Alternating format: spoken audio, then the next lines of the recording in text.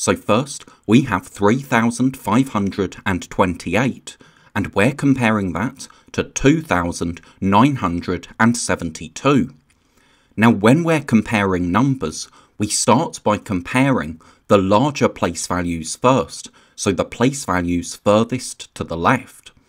So here, because this number has 3 thousands and this number only has 2, we know straight away that this first number is the larger number.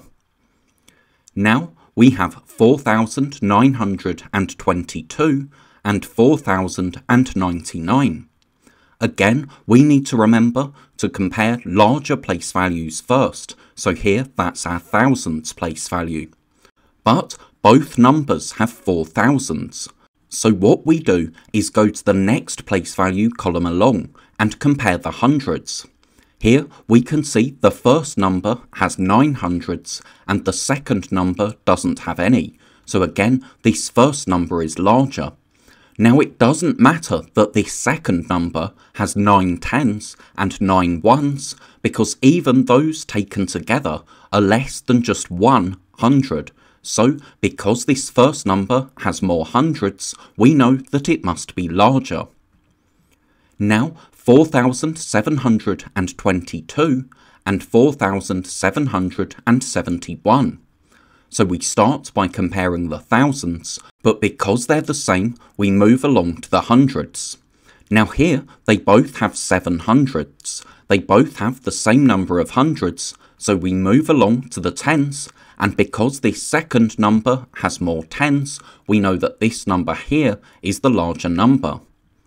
And now we have 5,096 and 5,093.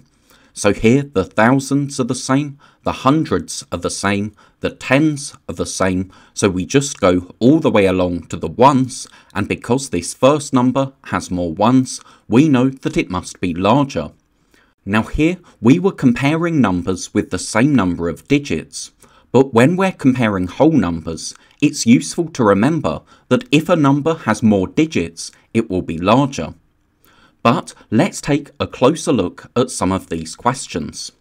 So for this first question, we were comparing 3,528, so there's 3 thousands, 5 hundreds, 2 tens and 8 ones, and we were comparing that to 2,972. Now we saw that because this first number had more thousands, it was the larger number. Now it didn't matter that the second number has 9 hundreds and the first number only has 5, because you remember you need 10 hundreds to make just 1 extra thousand.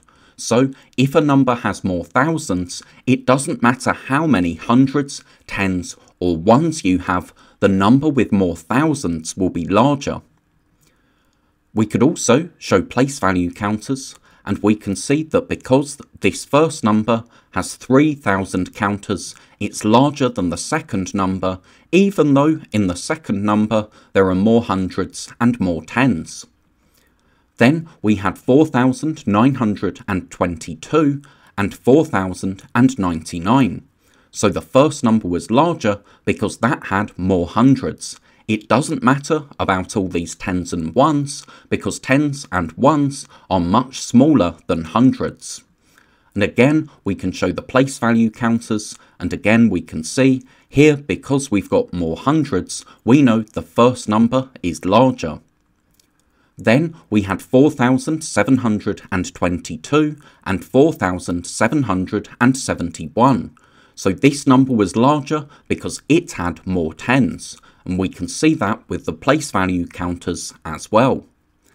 And then for our last question, we looked at 5,096 and 5,093.